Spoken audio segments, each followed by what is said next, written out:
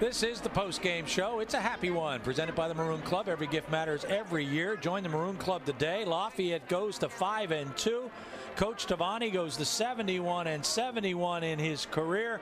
And the Lafayette Leopards, more importantly, are 2-0 in the Patriot League. Mike's going to take you through the game highlights. Some happy highlights today, and Lafayette kind of, struggled a little bit early, but some key plays going to Mark Ross, and Mark Ross was targeted almost 18 times today. Here's the big one, kind of set up that first touchdown. This is a 40-plus yarder to Mark Ross, and then we're going to see Andrew Shoup take it in from 10 yards out as he gets to the corner and then hits the pylon with the football.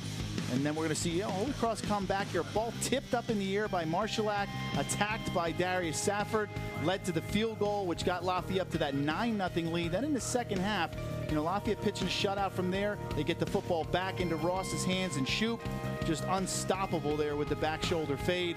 And Holy Cross showing a little bit of life, coming back. Tight end, man-to-man coverage right there, broke a tackle at the 5, cuts it to 16-6, and then some play action here. And this was a huge play down the middle of the field. We've been trying to get that tight end involved. Brandon Hall not only gets interfered with, but he's going to make the catch. And Lafayette, again, going down on kickoff. Got to have good kickoff coverage here. You think maybe the ball hit the ground, and everybody kind of held their breath a little bit here. And then going to take it all the way down the field for the touchdown. That's Chris Jackson, I think, or excuse me, Khalif Raymond. He's going to go in for the touchdown and get that 10-point lead back. Holy Cross here, the biggest play of the game. Mike Bowles dropping into his coverage, gets the ball down to the 1-yard line, tackled by Fess, and then a great statement run right there by Vaughn Hebron to get that lead back to 30-13. And Lafayette with the victory today.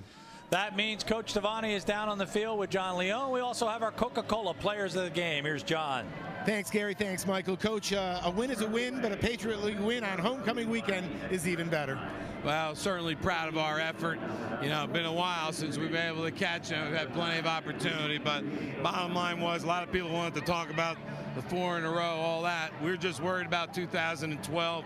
And again, we don't like to make it easy. We want to keep people here and keep it exciting. But we battled as we've been doing down the last very bitter end, and nothing like having our defense on the field making that last pick. The defense was outstanding, and then the offense, the defense actually gave the offense a chance to get on track. And after a first half that was, had its ups and downs, other than that kickoff return, that was about as cleanly played a second half as maybe you guys have had all year long. Well, no doubt about it. They're going to be looking at the film. I told you, but they tackled one of our guys now, and it's going in to make the play. But hey, credit them, fighting to the end as well. Did a great job. Their kids played hard, as they always do. Coach, in front of a great crowd at homecoming, a great performance by the Leopards. Use the momentum. Let's get Georgetown next weekend. Let's just keep it going. Enjoy this today, and on to the next game tomorrow. You got it, Coach. Thanks very much. Congratulations.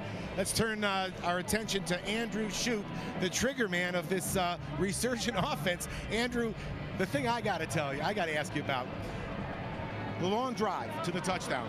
Starts off with a false start, and then you let the play clock run down. I look at you and Coach Tavani, and he's ready to absolutely kill you.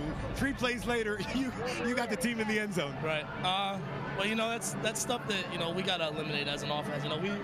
We've been shooting ourselves in the foot, way too much. Coach Tavani has been preaching that to us over and over and over again. And we tend to get at each other a little bit, but it's just nothing but a loving relationship between the two of us at this point. He just wants things done the right way. So it was a rough start, but it was good to bounce back and make a couple big plays and punch one in.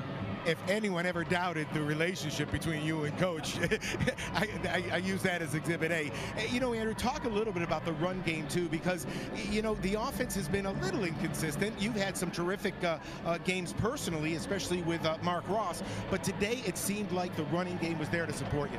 Right. Our running game has definitely been a little bit, back and forth here for us this year, but it was good to get a jump up front today and get those guys getting pushes and having our backs making good, tough, strong runs. And the fact of the matter is we finished today. That's the biggest thing we have to do as an offense on every single drive.